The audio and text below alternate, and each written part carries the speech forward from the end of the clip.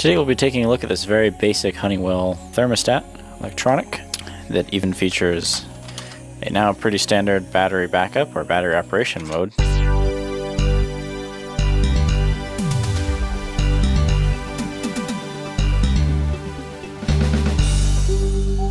And this one's pretty basic, just if you cross this temperature, turn on or turn off cooling or heat.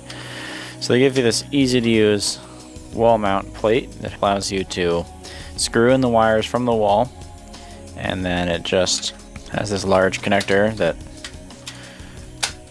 snaps it all in. Alright, so let's do a teardown on it. Already not greeted with any screws, so they're all hidden. Well, I found a programming header, but that doesn't get us in. Alright, it appears to be held on with just clips.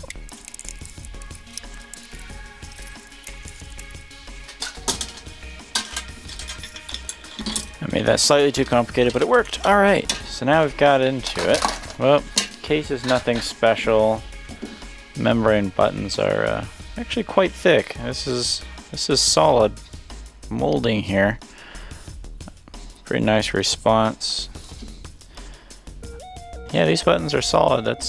Usually they're hollow inside, but no, these are pretty solid, quite heavy. Here's the main board. There's a single processor, Atmega 169PV. I wonder if they're just running Arduino code on here. That'd be interesting to poke around on the serial interface that we've got over here. Let's see if there's anything interesting. There's just 3 relays, Omron branded. I'm assuming this can turn on, actually I don't know what all you can do.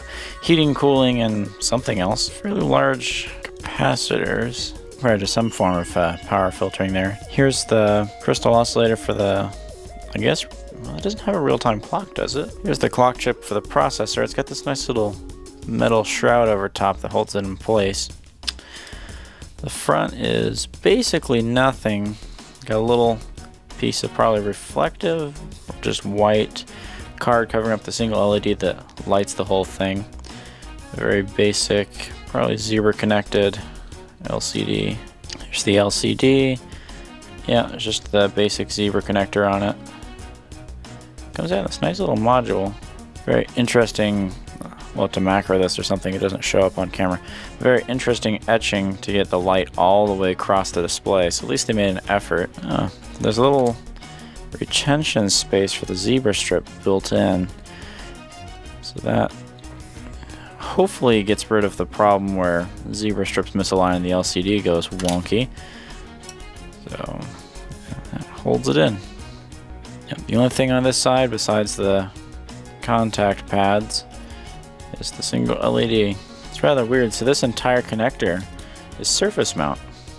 You would expect them just to use some sort of through-hole thing, but no. It's entirely surface mount.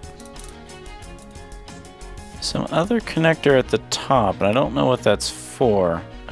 It's marked P7. Let's trace it out. Yeah, I can't really figure out what that's doing on there. This little battery clip's built into the board. I like that. You're not gonna have problems with that.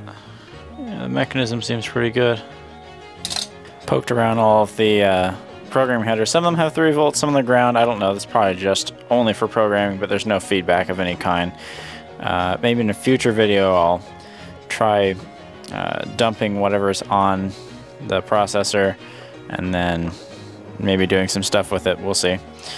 But yep, it works and we can make it click. We'll just tell it fine.